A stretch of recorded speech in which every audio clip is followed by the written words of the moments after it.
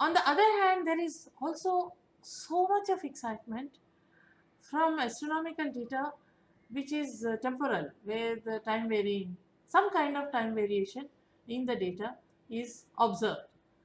One might be, of course, supernova explosion, if there is any data pre and post explosion. So such visuals would certainly be very, very interesting to incorporate from actual data. But these would be perhaps less in number, they can just be incorporated by hand. That is for those where there is pre-explosion imagery and post-explosion imagery from a given region. On the other hand, if we take the entire database of supernova remnants, for instance, already incorporated in MNH. At the same time, we may wish to incorporate a database in from our own procedure, or so that it can be updated continuously. And then database like gamma ray burst. To some extent, this has been incorporated in our planetarium here at Delhi, but there the data was added almost by hand. But now the process is underway with working with another student, where the data, putting this data in the dome can be done through software coding, so that it can always be used to update the database. Now, in this kind of visualization, on the one hand, at the moment we have a static visualization, simply locating where all gamma ray bursts are in the sky. But if you want to show the entire data which is available about this in a kind of a more vibrant way, then we may want to show the actual variations in intensities with time and so on, and then we have to implement this in a parallel manner. So this kind of coding becomes much more complex, and the process has only just been started at our planetarium, and we are in the process of trying to implement it. What is being done currently is work with Devansh Agarwal, who was a student at ISA Thiruvananthapuram, who implemented the TGSS database for us at the planetarium. The ongoing work currently is trying to implement the entire database of pulsar average profiles from the European Pulsar Network database. And here we have intensity variations of pulsars which are averaged over several periods. So we have a number of these average profiles, and so currently what is under process is trying to visualize this in some way as a dot in the sky whose brightness is varying scale with respect to this average profile. But now not just for one pulsar, but for all pulsars happening parallel. So once again, it's a complex coding process which is in the way underway to be sorted. So this kind of visualizations, on the one hand, static visualizations of large database from surveys from different frequencies, and on the other hand, time variations of different kind of interesting astronomical objects, once again in different frequency ranges, would be a kind of a very powerful database to have in one visualization system, in particular in a planetarium kind of environment of a visualization system, because that that always helps. This is from outreach point of view. It helps enormously for anyone to get for a beginner to get a good feel of what's out there in the sky, and in terms of inputting any of astronomical data into planetarium kind of software. On the one hand, for instance, if you are putting in any solar system data, then we would be looking at its given Keplerian elements and incorporating them within the software that we are working with in the manner which is prescribed for that specific software. And so that would be one, just like many amateur astronomers have been doing this whenever there's a new comet appearing, and so they have been sharing with each other using this kind of procedures. So this is one way.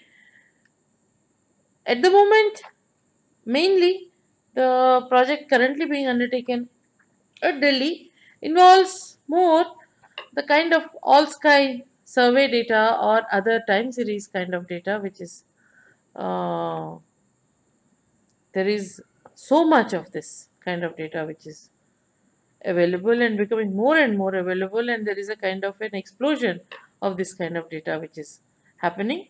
So if it is any of these kind of data which one wishes to incorporate, to some extent, there is, on the one hand, we put them in the way that they are observed from Earth.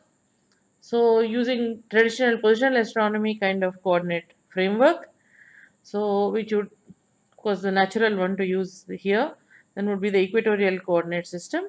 And this particular data, let us say if it is an image, a FITS file, then incorporating it into the Planetarium software typically may involve converting into some other form of image files which can be incorporated at that location, at that right ascension and declination. And for those of you who may be just getting into this kind of work, there are a number of videos available on YouTube which will help one understand these specific coordinate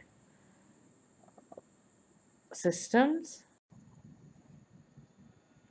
For completeness, let me just briefly mention that these are coordinates center of the Earth and two-dimensional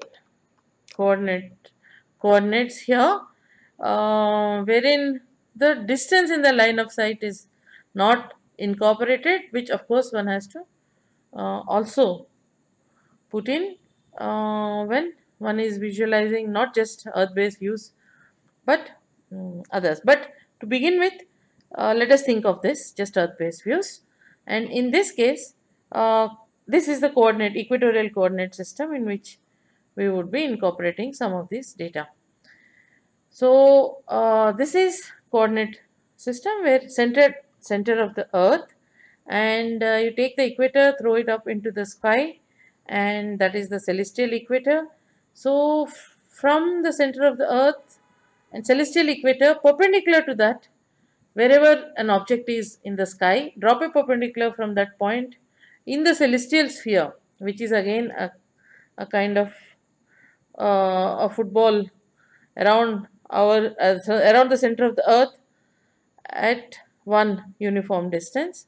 So in that framework, so drop a perpendicular from the point to the equator, from the point on the sphere, along the sphere, drop a perpendicular to the equator, and the angle that then this is making at the center of the Earth, this perpendicular angular distance from the celestial equator is the declination of any celestial object, and along the equator in one specific direction, the angle between this celestial object, the perpendicular drop from the celestial object to one reference point, will be the right ascension.